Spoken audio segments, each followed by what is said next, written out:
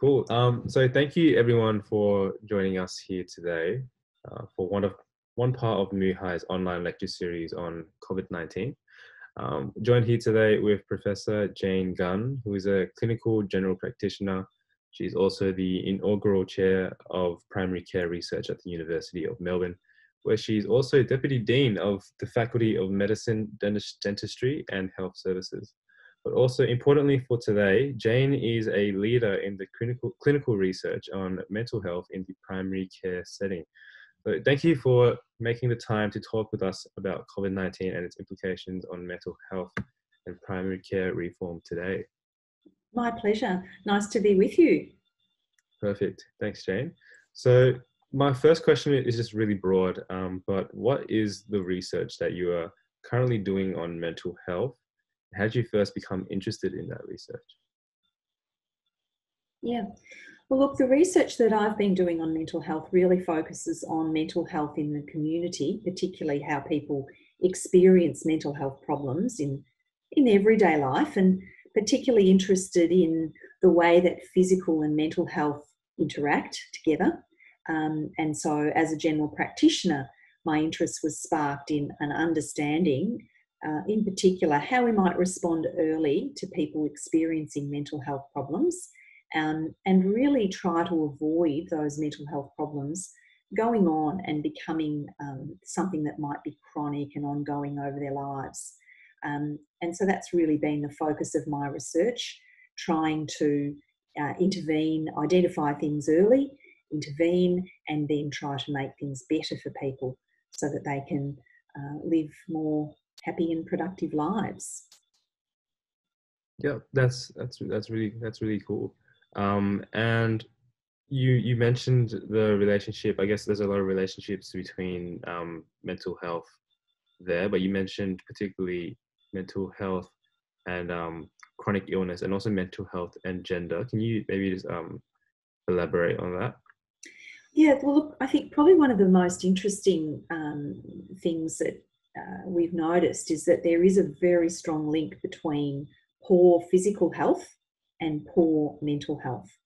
And so by that, I don't mean just chronic illnesses like diabetes or hypertension. I just mean not feeling healthy in yourself. So when we ask people a really simple question, just like how do you rate your health in general, and we give people the option of saying whether they rate it as poor, fair, good, very good, or excellent. So a very, very simple question. We find that people that rate their general health more towards the end of poor or fair, that they also experience quite significant mental health symptoms, particularly of depression and anxiety. And they're probably the common mental disorders are the things that I've studied in most detail. Obviously, there's the other end of mental health condition. Obviously, depression and anxiety can be all the way from mild to very, very severe and disabling. Yeah. And then there's other mental illnesses like psychosis or more serious conditions that are very, very destructive on, or can be destructive on people's lives, which is the chronic psychosis. And that's probably the very severe end of mental illness. My work is focused on the whole spectrum of illness, but really looking at those symptoms that commonly present around depression and anxiety. Okay, so it sounds here like there's a spectrum going on, and you really deal with the whole spectrum. So I guess those people in the far end of the spectrum, those would be very serious cases. But for the people who are experiencing, I guess, just anxiety and sort of fear during this whole COVID-19 situation, what are some, I guess, general tips that you could give to them on how to manage that? Yeah. Well, look, a lot of the work that we've been doing over the last 15 years has really been gathering information from people that attend general practices. And we did a big study called the Diamond Study that followed people for 10 years. And so we do have a lot of insight into the sorts of things that ordinary people do in their everyday life to try and keep them well. And I suppose COVID-19 highlights the need for those everyday practices. So the things that I would say is that we shouldn't underestimate the importance of everyday routines and things to keep us well. So things like, keeping well and active, so going for daily walks, spending time in nature, learning meditation, taking up something you enjoy, whether that might be bike riding or yoga or Tai Chi or martial arts or whatever it might be, tennis, volleyball, some kind of activity.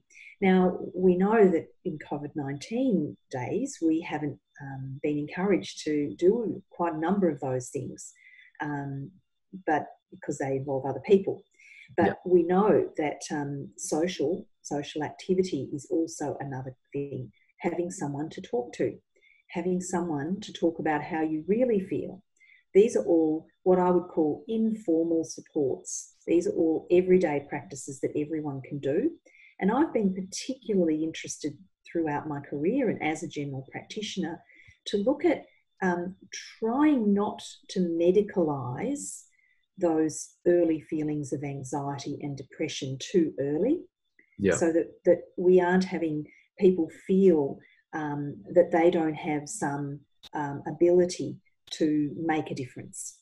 And that I say, that is a balance that we have to make, because of course we also have a desire to get people into very effective medical treatments and psychological treatments as early as possible. So you can see there's a little bit of a dilemma there. So I'm interested both in everyday practices and informal supports and things that people can do to keep themselves well, but also wanting at the same time to identify people who that might not be working for and swiftly get them into things that really interventions and treatments and things that can really make a difference. Cool. Thank you for the practical ways that we can sort of handle the situation. Also, insight into you mentioned the Diamond cohort study. Yes. So I guess one question here is then how can you determine, what are you using to determine which people are at risk and which people are sort of, you don't want to medicalize their mental health? Well, look, we use some really well-established measures that are survey self-report. In one of them is called the Patient Health Questionnaire 9 or PHQ.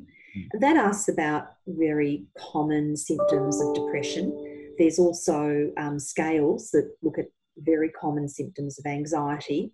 So there's sort of, your traditional medical and psychological symptoms that you ask people about: feeling down, depressed or hopeless, asking them about concentration and those sorts of, more part of the mental health interview that doctors and psychologists do.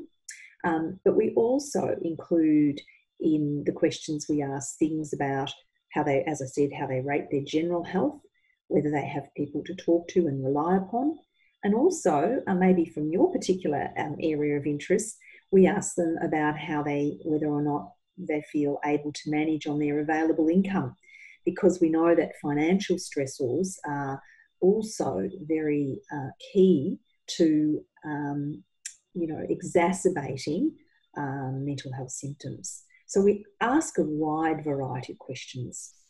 You might also be, we've developed a very simple tool to help GPs do their work more efficiently by asking some of these simple questions, and we use a complicated algorithm behind that to predict the likelihood that someone might have a problem in the future. And that's been part of a study funded by the NHMRC that we've just completed recently. And we know that if we can identify people early that might have ongoing problems, then we can work with them to get them into exactly the right form of care for them, so that we try and tailor that treatment for them. So the questions self-report, though. I think one of the interesting things about mental health problems is that we don't have a particular diagnostic test. It's not like COVID-19 where you can have a nasal, nasopharyngeal swab and Yeah. things done, and then they can find the virus and say you've got COVID-19. It's not like that. We don't have a definitive diagnostic test for mental health problems, which makes them much more tricky to both diagnose but also to study. Yeah, for sure. Thank you for that. But so with that, then I guess it will move towards more of your research and your area with mental health, and how I sort of read, I think, through either the Diamond cohort study, just a brief look somewhere there, but that GPs are the basically what patients come in to talk to GPs about the most is their mental health. And now in this situation where we're all isolated and there's not much face-to-face interaction, how are sort of GPs tackling that? How well prepared are GPs for general practitioners? For how prepared are they in tackling the mental health issues that people are presenting right now, especially through, I guess, the mobile apps and whatnot that are currently being used? There's an increase in that. But Yeah, look, GPs are at the front line of the healthcare system. So general practitioners in Australia also have gone through quite rigorous training for many, many years now, right back from the 1980s, when all GPs are expected to be able to identify and manage all the common mental health problems.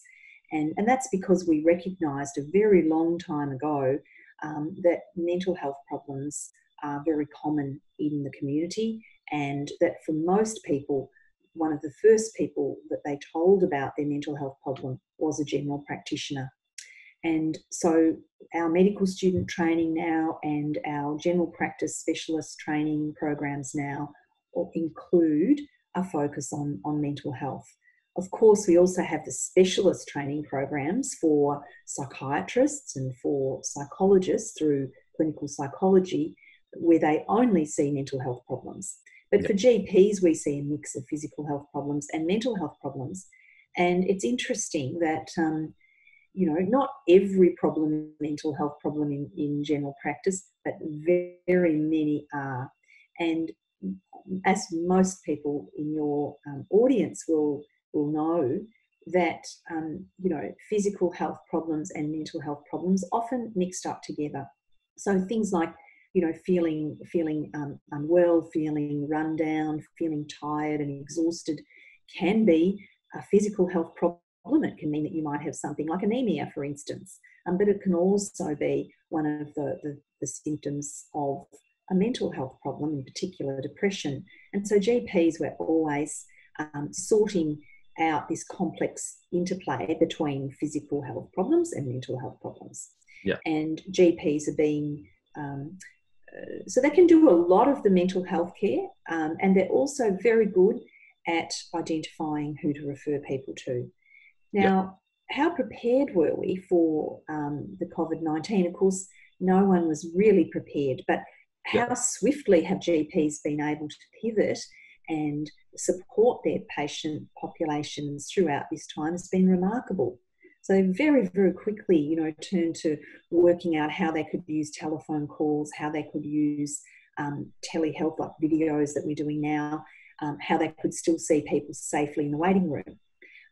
And so they've really instituted a whole host of things so that they can continue to be accessible to patients. Is it the same as it was before we had these issues of physical distancing, etc.? No, it's really radically changed the way that GPs are doing their routine everyday general practice. And I'm sure that there are both benefits but also weaknesses of those approaches, because there's nothing like a consultation where you're having a discussion with someone. It's very private, it's very confidential, and they will tell you things that they've never told other people before. And so that's very powerful in itself. So it's a great privilege to be a general practitioner and to be a part of people's lives in that way. It's one of the most rewarding parts of general practice, from my point of view. And then being able to help people find the care that they need, trying to match them with the sorts of things that are going to help them, and then always being there, because general practice is the big safety net of our healthcare system too. Yep. So even when they might have gone off and seen specialists, mental health specialists, they might have gone and done special programs. If that hasn't worked out, they come back to the GP to try and work out what the next step might be. So GPs play that really important role. We also do use recommend apps and online programs along with face-to-face ones, and all of that is a part of what GPs do.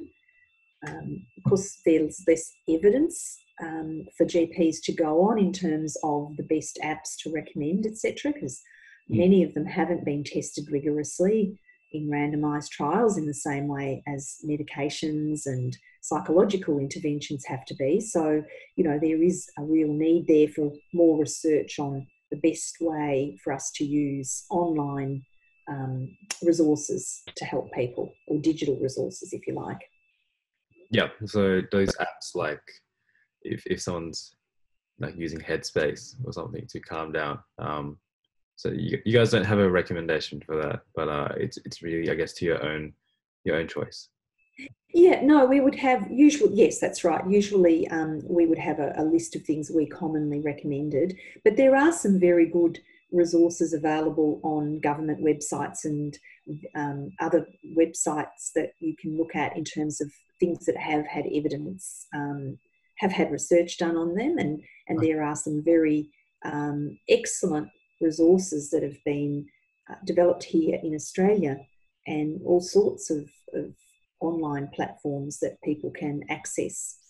Things like Reach Out, MindSpot, many resources on Black Dog at the UNSW, resources from our own department and schools here at the University of Melbourne.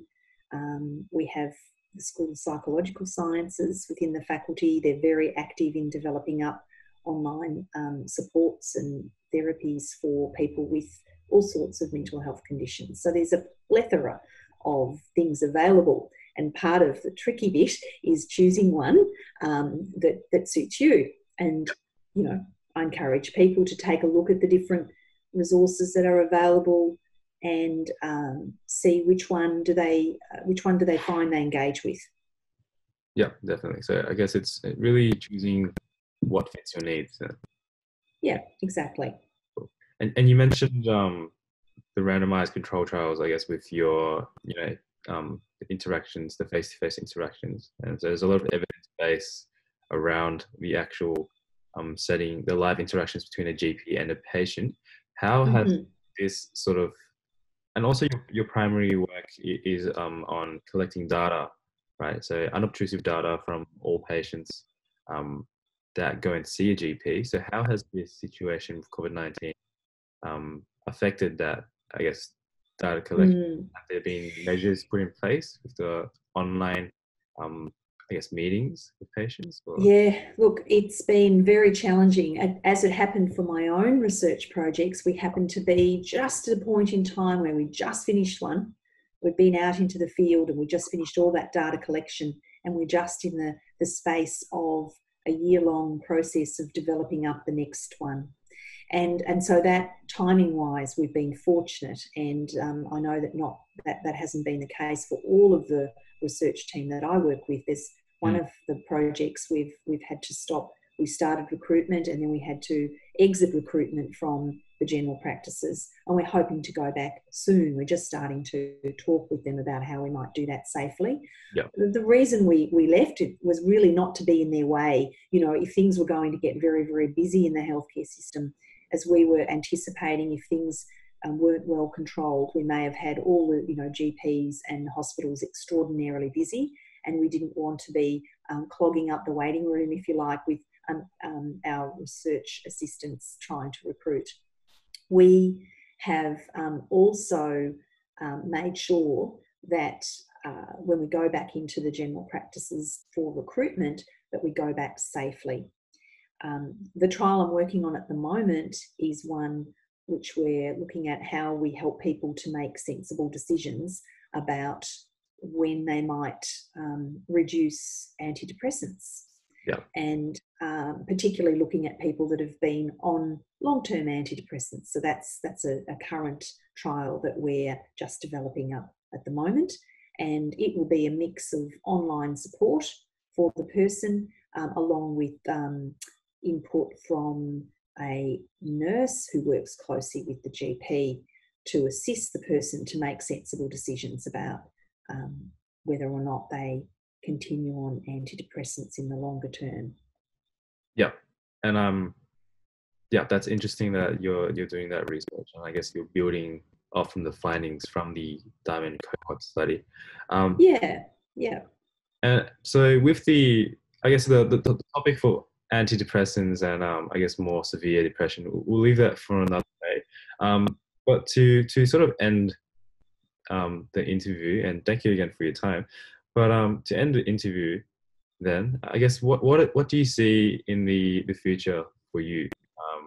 I guess in your work, besides what you've already said, I guess. Yeah. Well, at the moment, during this whole pandemic, I've also taken on the role of being the Chief Public Health Advisor for the university. So that's been a very big role, working closely with the Chancellery colleagues to think about all the things that we need to put in place to make the campus safe and help us return activities to the campus. Yeah. And that's been a big focus of mine over the last 2 months. And that will continue to be a part of my role going into the future. And so juggling that with the research team has meant, of course, research is all about teamwork, and I have a wonderful team that are within the Department of General Practice in the medical school, and they've been they're the engine room behind all of the research, and that will keep going. So one of the things, of course, is just making sure that all the information, all the learning that we have from the work that we've done over the last 15 years, how can we best put that to use now in terms of preparing the sorts of studies that might be needed for looking after people's health after the pandemic. Also thinking about how the sorts of interventions and things that we have developed and the things that we have been working on, how do we actually now adapt them to this new environment where, like we were working a lot around digital and human-computer interaction, digitally supported interventions before COVID-19. And I think what's happened with this pandemic is it's given us an extra boost of enthusiasm to really push ahead with that, because we really need those things. Simple things like changes to the way telehealth is being used within general practice. Actually is quite supportive of the sorts of research directions we were heading in. And so that's facilitated and should make it easier for some of our research to happen, although it'll make it harder for other research to happen that need about a face-to-face component. So, there's benefits and losses. I think one of the most important things is that we all, throughout this, the importance of a trusted person that you can confide in. And I would say trying to highlight the importance of everyone having a GP that they trust, particularly when they're feeling some mental health symptoms like depression or anxiety. And so taking that time to form the relationship with the GP is the hardest thing if you can't go and see them in person. And so I hope that, there'll be very, very safe ways to make people feel comfortable about going back to the GP. I know our university health services continue to provide both face-to-face care and telehealth all the way throughout the last few months. And they've been a great support to many of your colleagues, I'm sure, and my colleagues as well. And so I think, working with them also in the future to look at how we can make those models of care ones that look after people. So that'll be keeping me busy, Yeah. as well as all the, potentially new research projects. Mm. Well, it sounds like you have a lot to do, and there's a Yes. lot in the future. Anyway, so thank you, Professor Jane Gunn. It's been wonderful to hear your expert opinion on how COVID-19 has affected the delivery of primary care and also the mental health services, and also about your area of work in primary care reform and the importance of data collection, which is, I think, very important. So thank you for your time and all the work that you've done in the field so far. Thank you for being here. Well, thanks so much, and good luck to everyone with the rest of the year ahead. Wishing you all the best. Yeah, thank you. Thanks.